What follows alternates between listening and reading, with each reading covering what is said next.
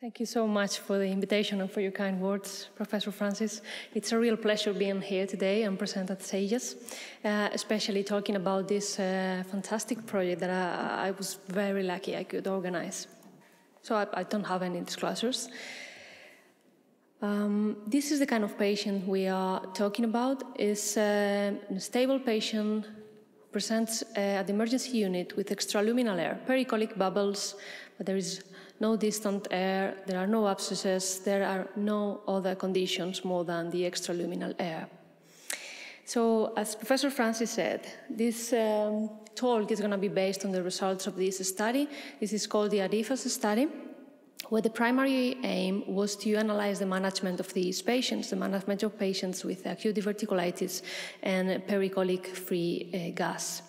The secondary objective was to analyze the rate of treatment failure, including here readmissions, any kind of interventional procedure, or the rescue operative surgery. So we organized an international multi-center study with the support of the EAS.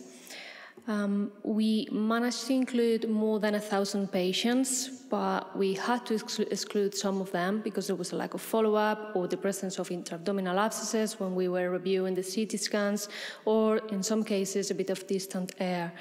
So out of a total of 810 patients, 744 were managed conservatively and 66 patients underwent initial surgery. So we are going to give a few recommendations based on the results of this study. And the first one is that these patients can be successfully treated by conservative therapy, 81% of success rate within the first year. And why is that? Well, if we compare both groups, the conservative management and the group of patients who underwent initial surgery, we can see that within the first year, there were no differences. There were no differences in the success rate, including here, in the failure rate, including here readmissions, drainage, or any kind of surgery, as we said before. So this leads to a similar percentage of success rate within conservative management or the group of patients who underwent initial surgery. The second recommendation we can take out of this study is that we should avoid surgery during the acute episode, obviously when possible.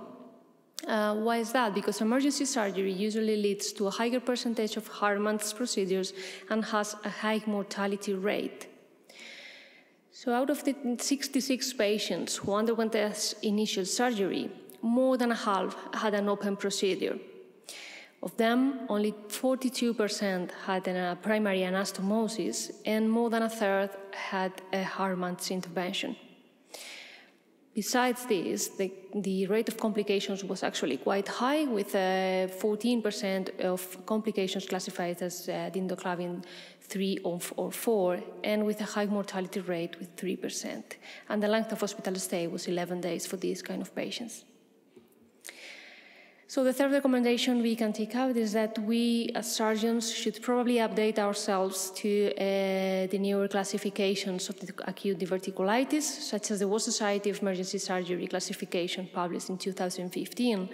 And we can say this because we have seen that surgeons are actually operating mainly based on the Hinchey's classification that are given to us with the report of the CT scan.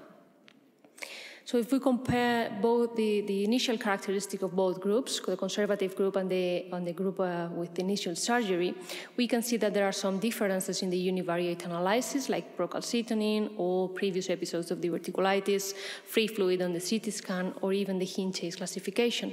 However, when we perform a multivariate analysis, we can see that it's mainly the Hinchey's classifications what we are making surgeons operating on these patients with an odds ratio of 12.5.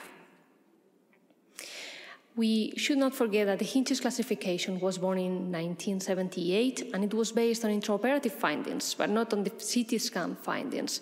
So unfortunately, these kind of patients we are talking about are not included in this classification. And because of this, a few years ago in 2015, the World Society of Emergency Surgery published a new classification, which actually includes these kind of patients as complicated patients, classified as 1A. There are patients with pericolic air bubbles or a small amount of pericolic fluid, but as we said before, without any kind of abscesses or distant air. And for the first time in 2020, they published some guidelines on what to do with these patients, but still they suggest a trial of non-operative treatment, but this is a weak recommendation because there were no evidence and not yet. So still there was no consensus. And our fourth recommendation is going to be that patients with free fluid on the CT scan will probably need a closer observation during the follow-up or during the admission, because we have identified that the presence of free fluid on the CT scan is a risk factor for failure of conservative management. So these patients may not be suitable for observation. As we said, with the first multivariate analysis, we were looking for these factors that make surgeons operate patients when they are admitted, and we said that Hinch's classifications is the main reason. But why is that? It's because they have a higher failure rate with conservative management. So in order to reply to this question, we have performed a second multivariate analysis, trying to find the risk factors for failure during the acute episode. And we can see here that in the univariate analysis, again, we can identify a few differences, procalcitonin in previous episodes of diverticulitis, or even the presence of free fluid on the CT scan. But when performing the multivariate analysis, the presence of free fluid on the CT scan is the only identified risk factor as a failure of conservative management, with an odds ratio close to 5. So to summarize, we can say that the stable patient with acute diverticulitis and extraluminal air or pericolic bubbles can be successfully treated by conservative therapy. We should avoid surgery during the acute episode, obviously when possible. We should probably update ourselves to new classifications, such as the World Society of Emergency Surgery classification recently published, and we should keep an eye on these patients with free fluid on the CT scans when they may need closer observation during the admission. Thank you so much.